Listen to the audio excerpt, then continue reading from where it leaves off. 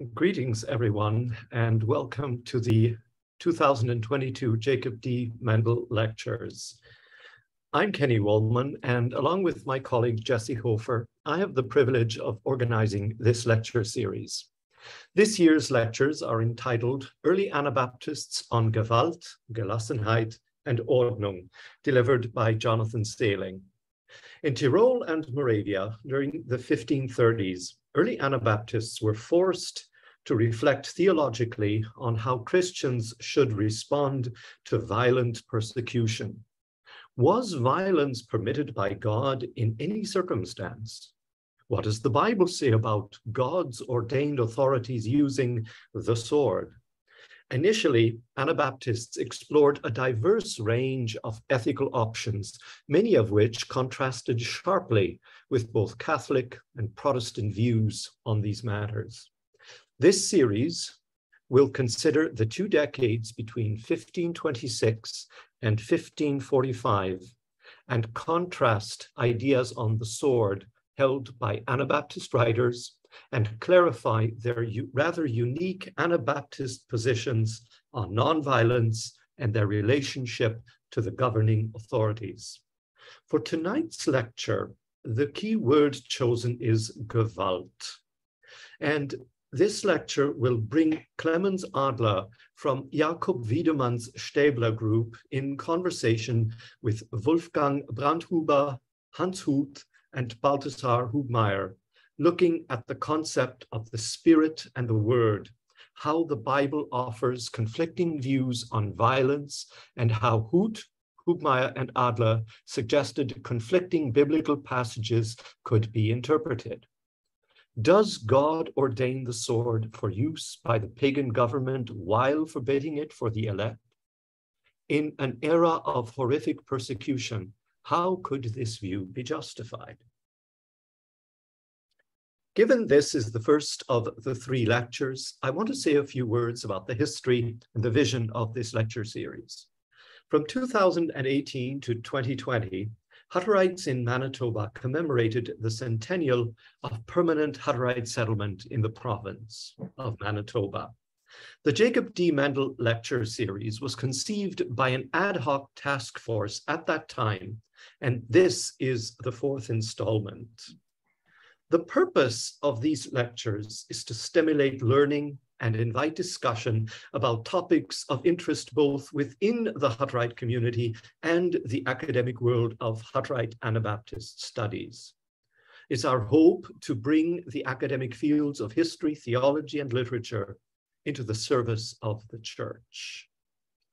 The lectures attempt to cultivate something of Jacob D. Maendel's vision for the Church. As we understand it, this vision includes a deep appreciation for Hutterite history and the broader Christian tradition, an open-mindedness to non-Hutterites and new ideas, a reverence for creation, and a boldness in putting convictions into action.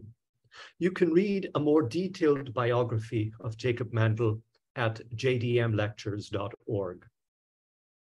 Before introducing our speaker for tonight and outlining the format of today's lecture, I'd like to lead you in a prayer. Let us pray.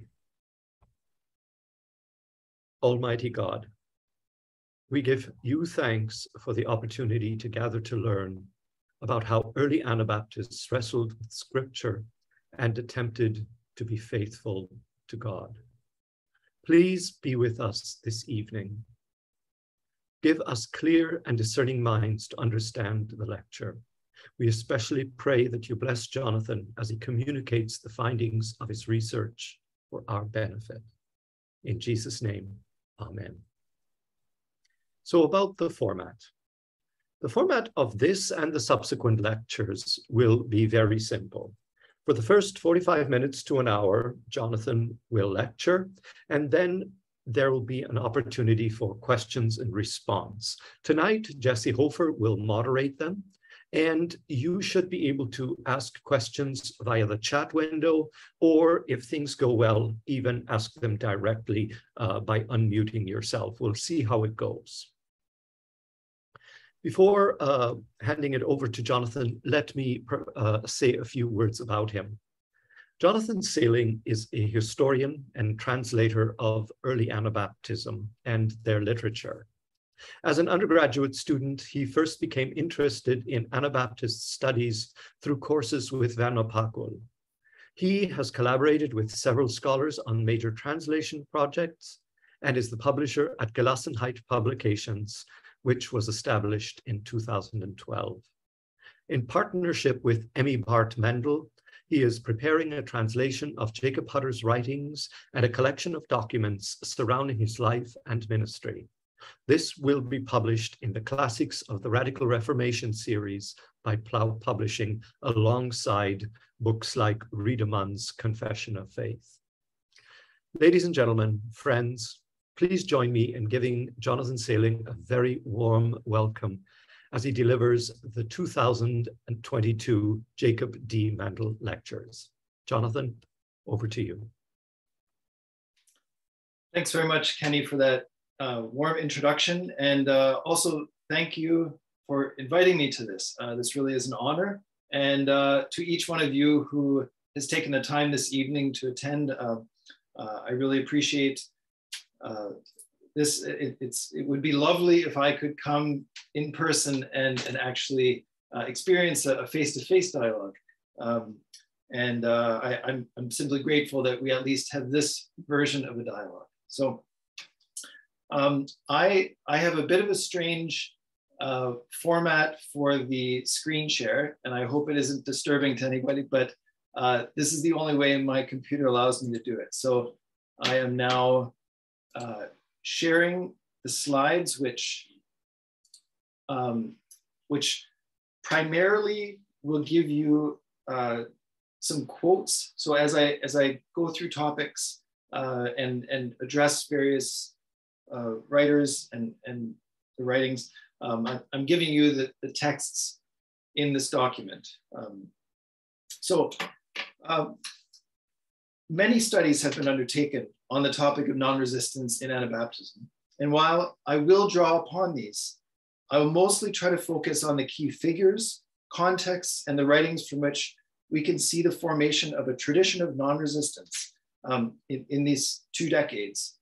And in this way, I hope these lectures will serve a more practical purpose, orienting some of you to texts you may not have encountered yet, as a few of them that I'll use are not yet even published in German, let alone translated into English. Some of them will be quite familiar to some of you who have studied early Anabaptism. I want to apologize also briefly for the title, Gewalt, Gelassenheit, Ordnung. This may give people the impression that a lot of that you'll need to know German in order to grasp the lecture. That's not the case. So I hope this didn't scare anybody away. But simply these 3 terms, I believe, are so central to understanding and actually the way, the difficulty in translating them directly into English with a single word. It led me to choose these as sort of an overall theme and to develop the theme as Lecture 1, Gewalt, Lecture 2, Gelassenheit, Lecture 3, Ordnung. But in fact, all 3 of these terms express some of the debate internal to Anabaptism, which I'll unfold. The period of these 2 decades includes what I'll call a pre-Hutterite tradition. And although I have worked on this edition of Jacob Hutter's writings, I will only look briefly at Hutter tomorrow morning's lecture. Deal with him. The primary concerns Hutter addressed were to comfort the faithful. And in his role as bishop or Vorsteher, he addressed leadership controversies. That really was his profound contribution to the tradition. Some of the challenges he dealt with were only indirectly related to matters of non-resistance and the relationship to government. And so the lack of clarity on certain issues related to the position on the sword or obedience to government, I think played only a minor role in in the early leadership issues that he particularly addressed in Moravia, in my view. However, the texts that attest most clearly to the positions on the sword and non-resistance come from various other voices, some of whom we hear very little about in the Chronicle of the Hutterian Brethren. And as mentioned by Kenny, the two scholars to whom I owe the most debt for their work, in addition to Werner Packel, is Martin Rothkegel in Berlin, my good friend and colleague who has been very helpful in sharing sources with me that are also not yet available outside of archives, and also for his ongoing leadership as a researcher in this field. Of course, there are a great number of other colleagues I could mention whose work I've drawn upon, but especially James Stayer. But rather than discuss scholars of our day, I'll focus back on the primary materials. As you may assume, in the early Reformation, there is not a clear agreement on the nature of a Christian's relationship to government, or the sword, as they often put it, neither among Catholics nor among Protestants, and certainly not among Anabaptists, except for the revolutionaries.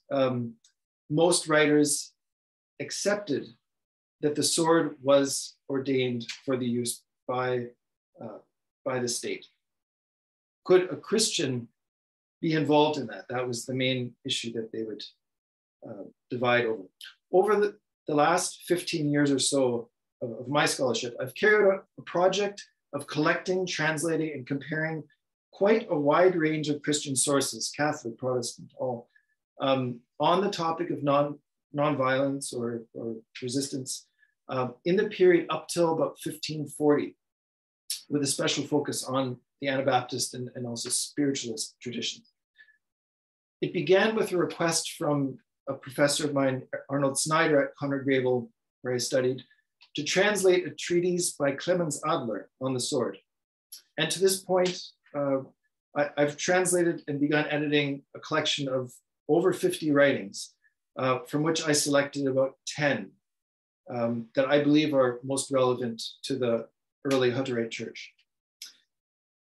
These include anti-Hutterite writings, I could call them, and also what you could call proto-Hutterite, a term I think originated with Werner Packel, which I use to generally mean those that arose before Hutter, but were in alignment with him.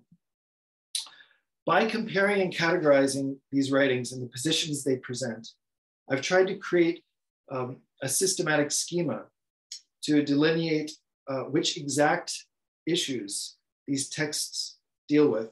And I won't present this schema in detail, but I will plan to provide an outline of this in a written version of these lectures. Through the long process of sorting and comparing, I've learned that when I read someone who addresses one particular issue related to violence, it is best not to assume what that person thinks on the rest of the range of issues related to violence or the sword, or the payment of taxes, or how they believe the Bible as a whole should be used in addressing any question. People seem to be able to justify violence in one case, but adamantly oppose it in another while using scripture. So their use of arguments from the Bible also implies something about their understanding of how the Bible as a whole is to be understood. We see that the word of God in written form is brought to the defense of different positions, even opposing ones, and instead of noting that one or the other argument is based on scripture, we should ask, what is the scriptural approach being used here?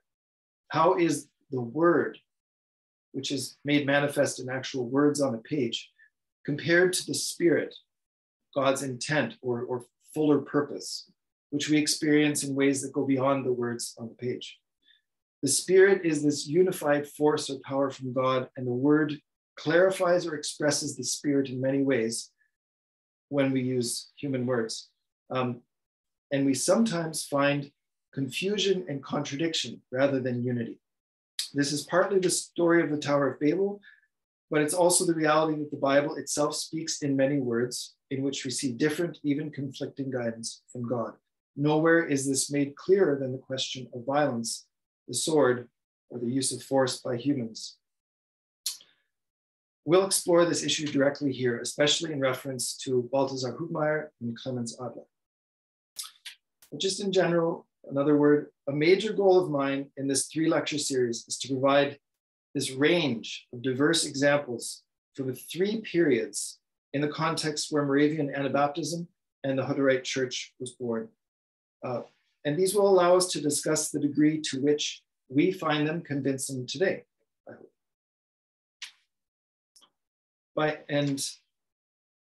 One outstanding text and figure we'll look at today is The Judgment on the Sword by Clemens Adler from 1529, which is the year in which Hutter was called to ministry. I just realized I skipped over this page of questions. I'm going to keep going. We'll move on to Hutter. This outlines very briefly the 4 individuals and the years in which they deceased: Hans Hutt, Balthasar Hubmaier, Wolfgang Brandhuber, Clemens Adler.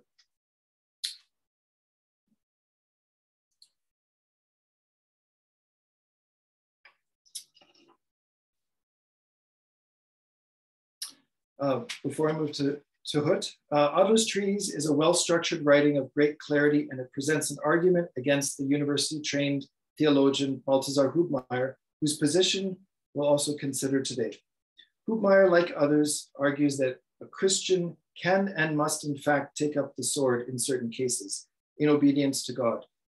In addition to contrasting Hubmaier and Adler, I'll also look more briefly at the key figures of Hans Hutt and Balthasar Hubmaier, both of whom are critical for understanding the proto-Hutterite tradition in the late 1520s. We begin now with Hans Hutt, who famously took over the mantle of Thomas Münzer, the revolutionary and apocalyptic leader who inspired many peasants to rise up in 1524-25, resulting in a devastating defeat. Hubmaier was also key as a leader in one region of the revolts, and many other future Anabaptists carried with them the lessons they personally learned about revolution and their relationship to the sword and government. Increasingly, these dissenters were both introduced to and convinced of the idea of rebaptism and the spiritual rebirth, the divine power that accompanied the new movement's rejection of the Roman Catholic traditional membership in the body of Christ. Hans Hutt played a foundational role in the rise of this baptizing movement in southern Germany and Austria. And while we can't examine his role in the rise of the movement and its spread in detail, this has been done sufficiently by James Stayer and Gernot Haeckel, we should note that Hutt's contagious excitement for the end times and the return of Christ pervaded his message of repentance and spiritual renewal, and the urgency of accepting adult baptism upon confession of faith before the return of Christ. And while Hutt had cheered on the violent peasant revolts, he himself admonished new Anabaptisms after the failed revolts to expect God's wrath to fall upon evildoers and to find one's place among the innocent elect of Christ. He added that the sword must stay in its sheath until the second coming and the day of judgment, when the elect will be used by God to defeat the godless. Meanwhile, the Turks would become divine instruments of wrath against false Christians. To be sure, when Christ returns, the sword is to be unsheathed by righteous Christians. Interrogation proceedings recorded the following from Hutt, as you see in the notes. A Christian may well have a sword, but it must remain in a sheath until God tells him to take it out. Before then, Christians would all be scattered and put to trial. Finally, the Lord would gather them all together again, and he himself would return. Then the saints would punish the others, namely the sinners who had not repented. Then the clergy who had preached falsely would have to answer for their teaching, and the mighty for their use of Gewalt, of violence. Whoever had done well would be able to stand before God. In this way, Hut and his associates predicted calamity and the triumph of the righteous, a rather violent scene. The end would come 3.5 years after the end of the Peasants' War, which landed Judgment Day sometime in the summer of 1528. In order that we might appreciate the reference to the Turks in these writings, we should recall during the 1520s, the advances of the Ottoman armies threatened to overrun the eastern frontier of the Holy Roman Empire. The Habsburgs were in a panicked process of negotiation between princes and states in order to secure a combined military force which would ensure victory on the Eastern Front. By 1526, the Turks had defeated the imperial armies at Mohacs, Hungary, in which King Louis II of Hungary was killed, then to be replaced by Ferdinand of the Habsburg dynasty. 1529, the Ottoman armies with over 100,000 soldiers besieged Vienna, which was defended by less than a quarter the size of that Turkish army. That siege led to a stalemate, which was about 150 years of regional tensions between the Habsburgs and the Ottomans. The internal threats of religious political disunity in Europe made the empire vulnerable indeed, which the Lutheran princes were able to exploit by insisting on religious concessions in exchange for providing military assistance to fight against the Turks. In this context, an Anabaptist who, like Hut, seemed to applaud God's use of the Turks was in this sense possibly guilty of sedition or treason. At first, the revolutionaries hoped to overthrow their governing authorities from within in the mid-1520s. Then they hoped for the Turks to overthrow them from without. As we will see in the second lecture tomorrow as well, the notion that God's ordinance and blessing of a political authority was not seen by all as a permanent one, but conditional, based on the ruler's obedience to God. They saw God as free when ordained authorities disobey God to use their enemies to punish them. The apocalyptic expectation of the imminent end times, as seen in Hut, was widespread in the non-resistant tradition, including Jacob Hutter, but also Wolfgang Brandhuber and others that we'll be studying in this series. Notably, one exception is Balthasar Hubmaier, who rejected Hut's message of the end times. In any case, certain other Anabaptists before and after 1528 were willing to keep the sword permanently in its sheath by insisting true Christians are never called to wield it or exact violence. They might still have maintained the world was about to end, but that would not influence whether they would change their relationship to the sword. The Schleitheim articles of February 1527 in Switzerland portrayed what has come to be called the separatist vision of the church apart from society, a fellowship of the faithful which cannot mix with the world, neither as a spiritual presence nor as a physical presence in the world. The Schleitheim articles, which I will not address in depth, were later affirmed in the Hutterite tradition, and they rejected the possibility that a Christian could be a ruler, a magistrate, or that the sword could have any role, quote, inside the perfection of Christ. In this same year, 1527, we see Balthasar Hubmeier's effort to articulate an opposing position on the sword. Let's now look at his very last publication, which came in 1527, entitled On the Sword, A Christian Explication of the Scriptures, which are often quoted earnestly by many brethren against the government, that is, that the Christian should not sit in authority nor wield the sword. So there are two questions really. One dealing with the political ruler and more broadly speaking, can the sword be used at all for any lethal task? Can a Christian support that?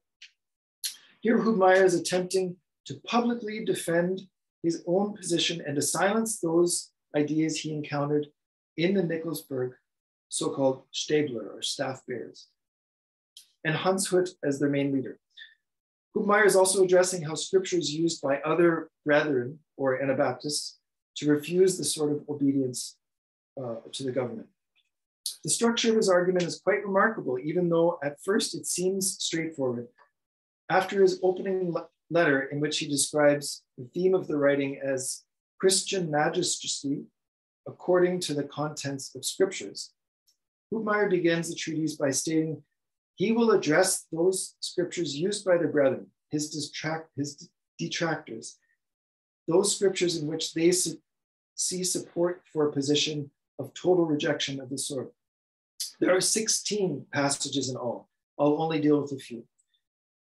We might note at the outset that while the argument of most pacifists is based not only on finding support in the words of scripture, they also argue more generally based on discipleship, namely that Jesus was nonviolent in his actions, and that we are called as disciples to imitate that nonviolent resistance, regardless of what a specific text in scripture might state. Hubmaier thinks otherwise, and I will highlight his argument with a few examples. In a third passage he addresses, he replies that concerning discipleship, we must consider the office and calling of Jesus, which is not the same as the office and calling of those who are ordained now by God to maintain order in society. In other words, Christ's followers are not called to follow the exact office and duties of Jesus, especially if one is to maintain order, something that Jesus, according to Hubmaier, was not called to do.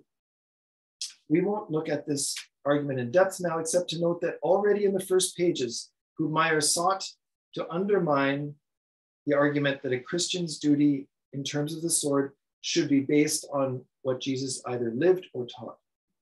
In general, Hubmaier's treatment of the scripture passages is that of a skilled interpreter who can dispel the notion that the so-called hard sayings of Jesus are applicable to Christians today. Rather, he'd argue, there are other parts of scripture which provide more sensible guidance for someone who is responsible for order in society today.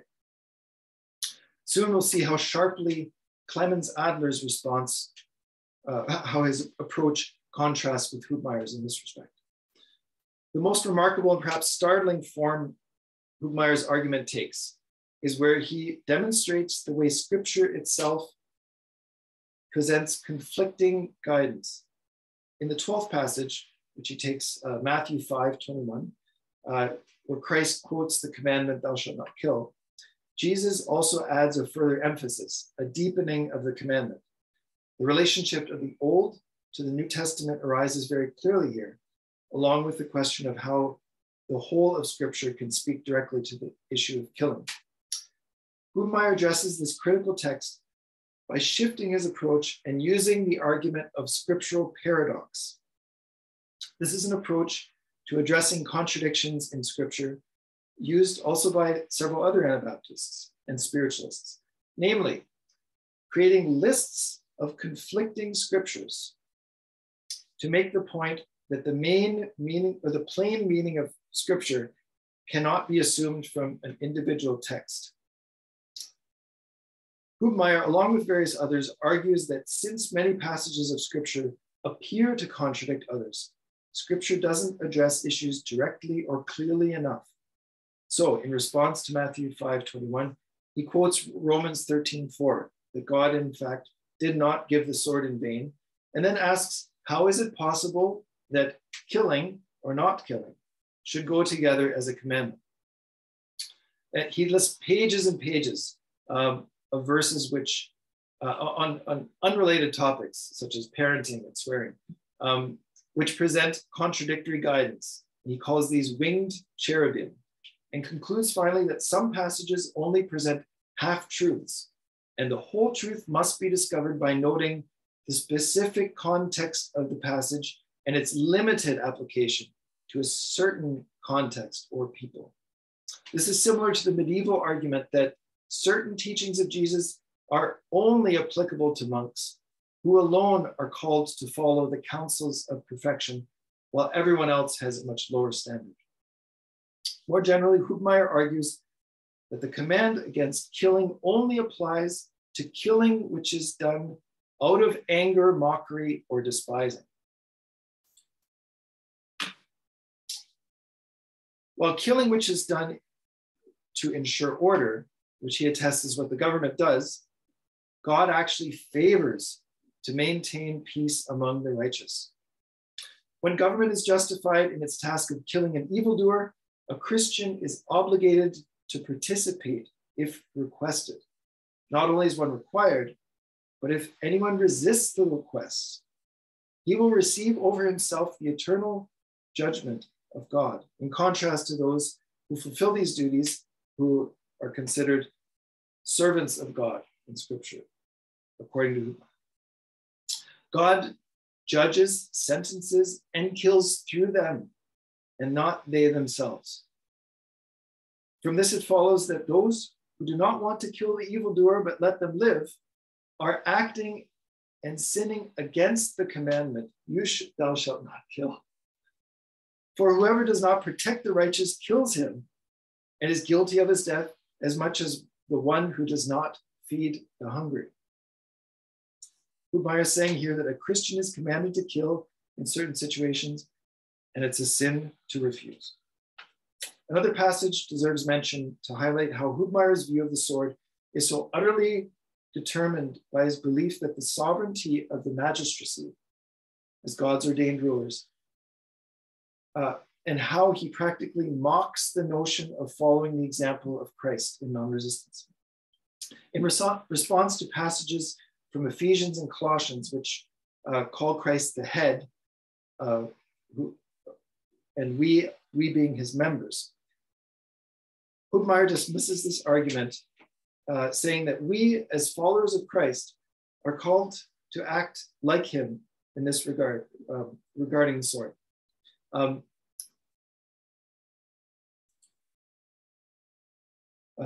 In reply, he states, if we look at ourselves, how we are by nature, then Christ is not our head.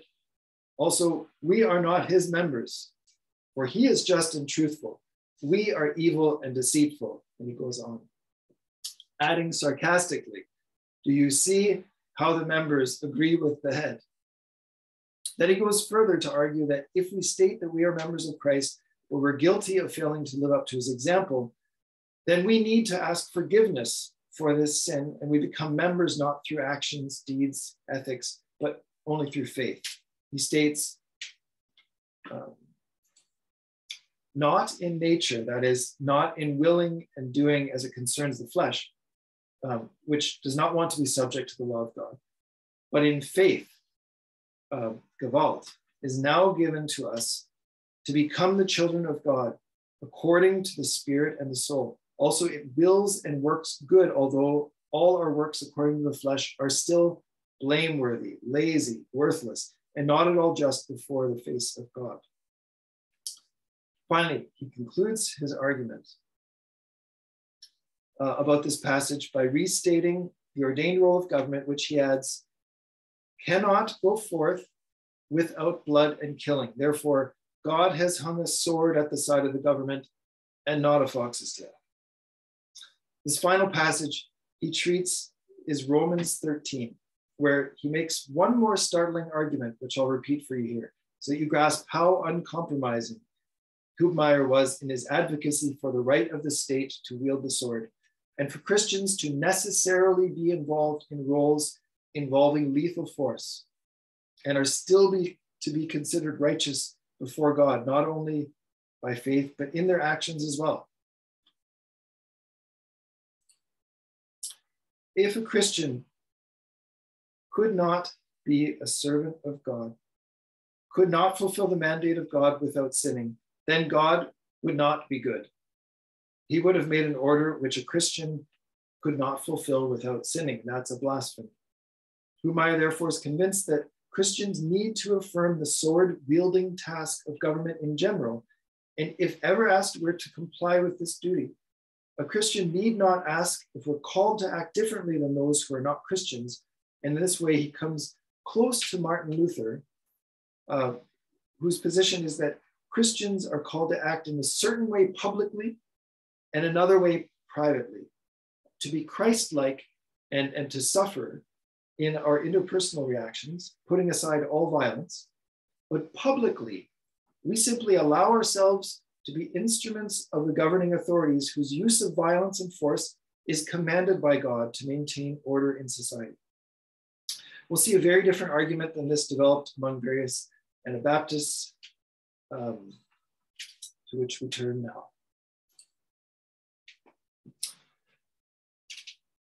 Before turning to Clemens Adler's treatise from 1529, I'll note a few key features of the position by this proto-Hutterite, Wolfgang Brandhuber, a follower of Hans Hut and the leader of the Anabaptist community at Linz, Upper Austria, who was executed 1529. In his letter that same year to the Church of God at Rattenberg, he writes to comfort them in the times of trial and admonish them to remain faithful to their calling as followers of Christ, in addition to advocating for a general form of community of goods or economic sharing managed by households, not in a centralized way. He assured them that the power of the Spirit would guide and strengthen them and cautioned them about the day of God's wrath in which innocent victims will be spared and avenged. Then Brandhuber addresses two uses of the sword: capital punishment and self-defense. Addressing the arguments such as those made by Hubmaier, he warned not to make Christ into a Moses, as some do, who propose to retain the sword from the law of Moses and who oppose the teaching of Christ and his life. They, the sword bearers, Schwertler, argue that a Christian may judge and condemn to death, but that is only for the heathen, those who, as Paul says, are outside of the Gemeinde, outside the fellowship. It refers to 1 Corinthians 5, where Paul says, it's no business of mine to judge outsiders. We judge those who are within the fellowship. So instead, Brandhuber argues, look to our example, the Prince of our faith, our fulfiller, Jesus, who emptied himself of all this, even though all judgment and justice were his. He put it all away and called us to follow him. Rather, the sword of Moses is not to be used by Christians because Moses was still in the shadows and not yet in the light of Christ. We see that Brandhuber appeals to the example of Christ as a basis for ethics. The second matter is expressed in terms of, he calls, self-interested defense, and using it on behalf of our government, for which Brandhuber forbids this use of the sword. He calls this use of the sword simply war, but goes on to state that that also be sure that you don't make the error of vindicating your body as you would be doing in this case by obeying the government, for this offends God. Although in everything else, except whatever offends God in terms of your body and properties, one should render obedience to the government.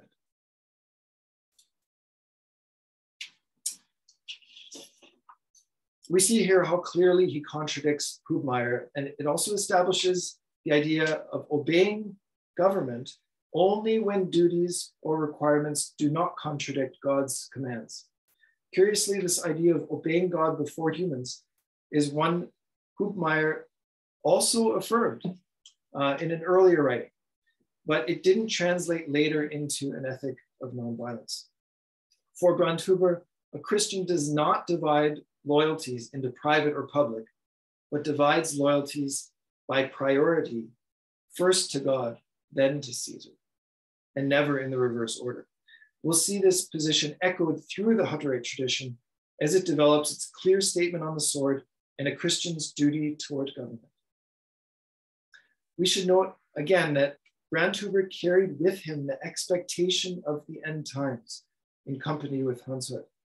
In any case, this representation of non-resistance in 1529, the year Brandhuber would be executed, provides what we could call a fairly clear proto-Hutterite statement in which will be repeated and expanded by others. The year 1529 is also so critical as the year when Jacob Hutter and Peter Wiedemann were called to ministry, and in many respects can be seen as carrying forward the leadership that Brandhuber carried from Hans Hut in this transitional period after the deaths of so many key Anabaptist leaders in that region. So before Adler, briefly summarizing thus far.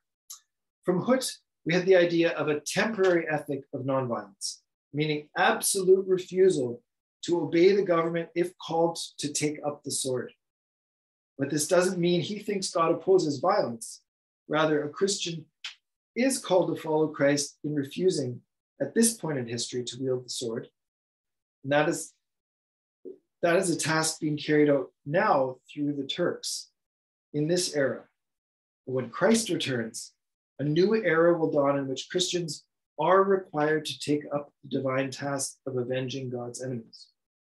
It's a rather volatile concept or ethic, especially in an era when Hut and others believed the end times were just around the corner.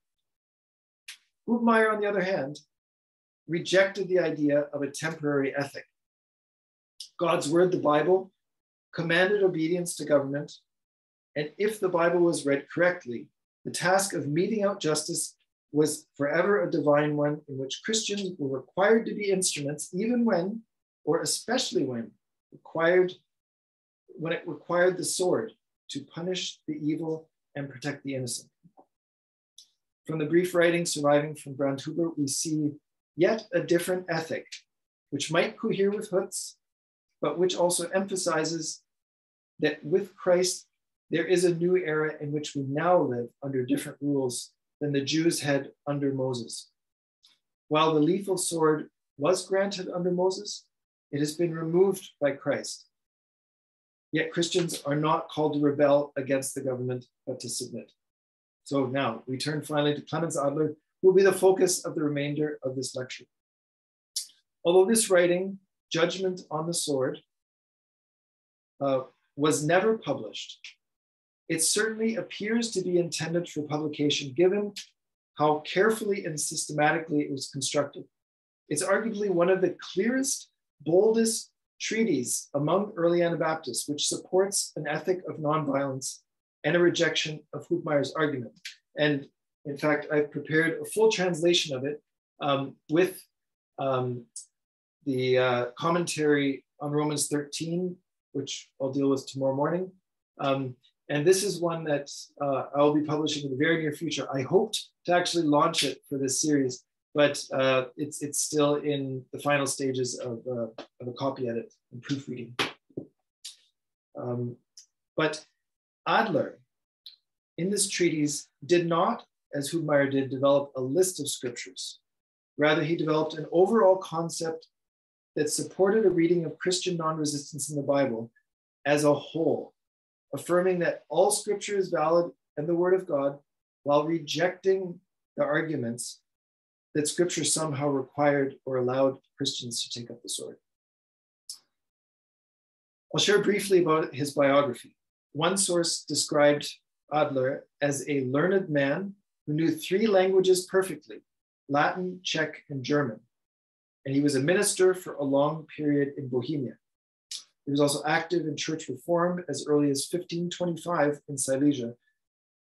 Upon joining the Anabaptists, he affiliated with Gabriel Ascherham, who we'll deal with in the 3rd lecture, but at some point broke with or was excluded from that group, after which he led a community of Anabaptists in Silesia.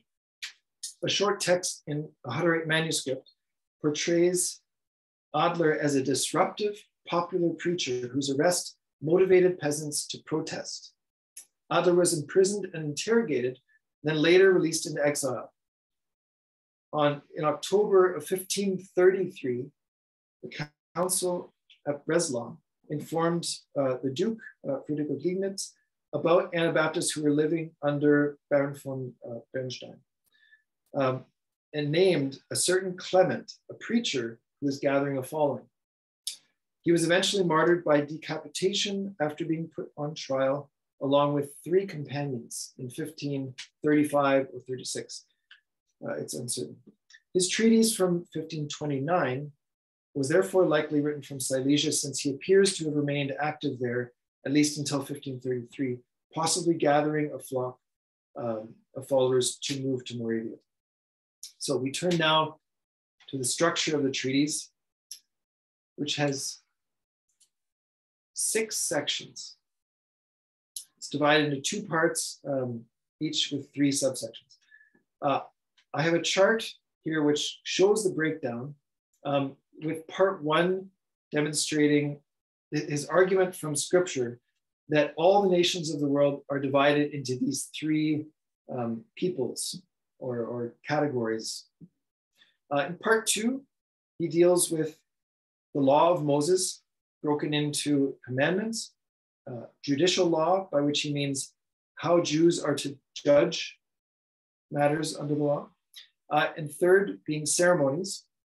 And I'll return to these after looking at Adler's discussion of how God provided different expectations and commandments throughout history, respectively, to heathens, Jews, and Christians. So, part 1.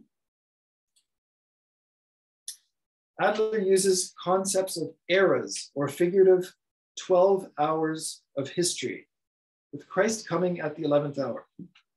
He borrowed the concept from medieval Franciscans, who developed this as a means to speculate about the end times. The hours began with Adam, and Noah appeared in the 3rd hour, Abraham at the 6th hour, and Moses 9th hour. So if we see this as a clock, it was Noah who came in the 1st quarter, Abraham finished the 2nd quarter, Moses the 3rd quarter, and since Christ, we are living in the final hour. In other words, the clock isn't any way divided equally into heathens, Jews, and Christians. Rather, heathens ruled for half of human history, but there was development in God's law from Abraham to Moses in these recent eras of history. Even though God ruled over all of human history, God acted in and through all peoples. After the Jews were given a special identity and calling with Abraham, with Moses, they were given the law. In contrast to the heathen, Jews were held to a more specific code of conduct and had a different relationship with God than the heathen had. In brief, the Jews were not able to complete the hours of history by making God's law manifest for all, but they demonstrated a bodily or physical version, he calls it, and prepared a way for a further spiritual revelation of God. At the 11th hour, Christ called forth the new spiritual kingdom amid all these physical kingdoms, those of the heathen and of the Jews. Now, those who were spiritually part of Christ's new kingdom were required to follow a code or a quote, spiritual law that was different from that of the heathen and also of the Jews. The temporal and physical provisions by God, which were given to the Jews for a certain scope of time and place, were now the forms for developing God's eternal and universal provisions, which were designed to be now for all times and all places. But those who choose to follow Christ are participating in the kingdom now, in time, which Adler says means they will also inherit the future kingdom, the eternal kingdom as well. The hope was for the Jews and all of the nations to become unified in faith and become one people in this spiritual kingdom. The new kingdom is one of peace and justice, as Adler states. Christ's way of spiritual justice,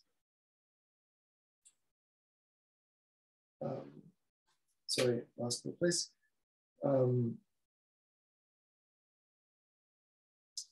The new kingdom is one of peace and justice. Christ's way of spiritual justice is to exalt those who make themselves humble, and those who exalt themselves are brought down in judgment.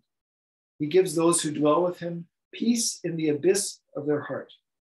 And Christ also judges based not only on what is external or physical, but based on the abyss of the heart. As we can see, Adler tries to show how the Bible sets out different guidelines, but also promises, different promises for those who fall under the three categories of heathen, Jews, and Christians. And throughout the 11 hours of history, God has indicated how they are related to the law, whether physical or spiritual. So in part 2 on commandments, judicial law, and ceremonial law, Adler spends only a couple paragraphs explaining what is indicated in God's commandments. And he spends most of part 2 explaining issues that fall under judicial law, meaning how judgments are to be made. The final section on ceremonies is 5 times longer, actually, than the first section on commandments. But that final section is still only half the length of the judicial section, which overwhelms most of part 2. Personally, the ceremony section is my favorite because here he deals in very creative, imaginative ways with diverse topics, the spiritual dimensions of priesthood, of doctrine, the temple in spiritual concept, the spiritual Sabbath. And he ends with a discussion of the application of these spiritual concepts to how God relates differently to heathen Jews and Christians, and how that developed. He develops these things throughout the whole treatise. Throughout the ceremony section, he also applies the idea of what is given by God in a physical or literal way, or through letters, and then how the Spirit of God formed something totally different by showing how the physical leads to something deeper, for example, in the case of Sabbath. This was not simply a day of rest from physical work, but a spiritual rest from evil. Adler insists that Scripture is full of various signs in which God's law was given to prepare humanity for something that would not remain just a literal or physical matter, but would gain in Christ a deeper spiritual meaning which applies or pertains to those who are in Christ. I'll turn now to the brief section on the commandments and then spend the remaining time on what Adler calls judicial law, the task of making judgments. Christians need to obey the commandments, following Christ's admonition that our righteousness must exceed that of the scribes and Pharisees. But neither should it conclude that merely following the physical commandments, they should lead Christians to seek spiritual inner obedience, which matches that outer obedience. He gives 3 examples of commandments: murder, adultery, and idolatry. Someone who is angry at someone may still observe the law by not murdering or taking revenge or acting violently, but that is not enough for Christians. Rather, to obey this inner meaning of the law, one also needs to avoid getting angry in the first place. In this way, he refutes Hubmaier's denial that there is a conflict between the commandment to kill or not kill, because Adler shows that the command is actually something further, different, which does not conflict with other guidance in Scripture. Adler says that following the law in this spiritual way requires one to have the right soil and seeds for true love of their neighbor. In this case, the love of neighbor will not only avoid breaking the commandment, thou shalt not kill, but will also replace the potential feeling of anger with that of love toward others.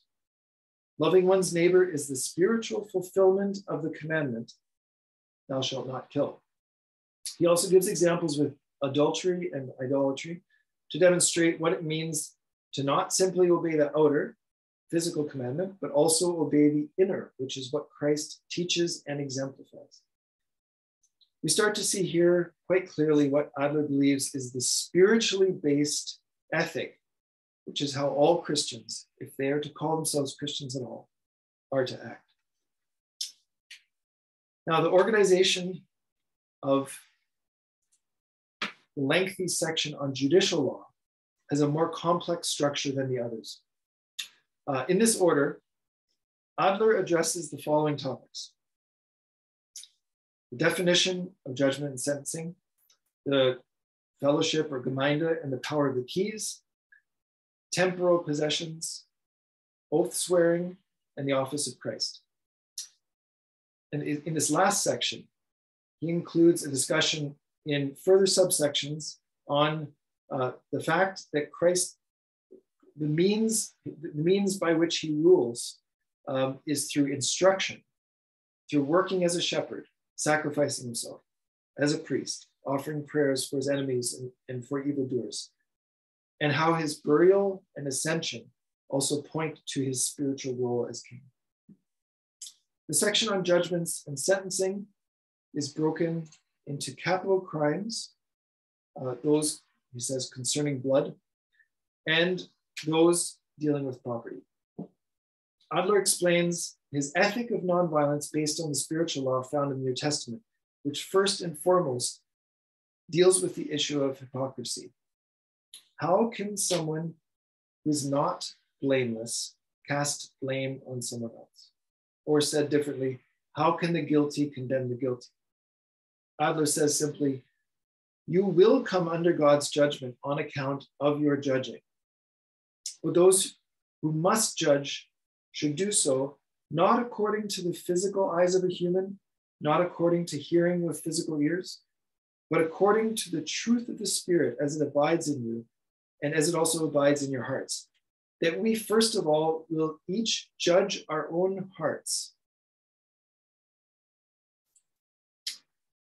But if someone heinously rushes to his neighbor with judgment, he should therefore listen and await a merciless sentence and judgment from God upon himself. Adler then notes the objection that if everyone lives this way, how can there be order and security? His response is as follows. In what way does the world concern you or me, since we are supposed to be and want to be Christians? All Christians should forgive and excuse their neighbor's wrongdoings, as we promise to do when we say, when we ask in the Lord's Prayer to forgive us our sins, as we forgive those who sin against us. Adler insists that neither the heathen nor the Jews, nor secular rulers, are commanded by God to obey this injunction, but only Christians, or as he says, true Christians. This means that we're even called to not resist evil, because if we forgive someone and then entrust their judgment to God, if we forgive someone, then we entrust their judgment to God and the rulers of the world. For if we still insist on holding others to the letter of the law, then we are being new Jews according to the letters. And we'll need to have a physical circumcision and keep Jewish customs as well. The Jews' obedience to the letter of the law is only a one-sided righteousness, which does not consider the inner sense of the law. Adler uses the images of cracking open a nut and eating the seed. When we get to the seed, the shell is no longer needed. But seeds need to have an outer shell. Laws are like the outer meaning, like the shell, and they have a role, but some people never get to taste the actual nut and never gain a sense of why and how the law is to be kept, which is the spirit of the law. They just focus on the shell. Once again, the Christian's task in using the law is to judge oneself and look into one's own heart.